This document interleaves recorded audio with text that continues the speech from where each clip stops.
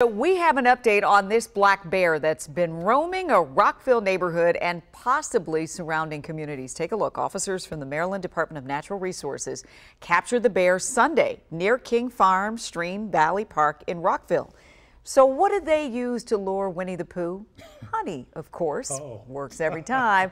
Officers examined and tagged the sleeping bear, and they're releasing it into the woods well away from residential areas. Maybe the 100-acre wood. So what do you do if you see a bear in your neighborhood? Well, don't go trying to tag it and give it honey. We got some do's and some don'ts for you on our free app and our website, WUSA9.com. That was a big bear trap, too. That was a huge bear trap.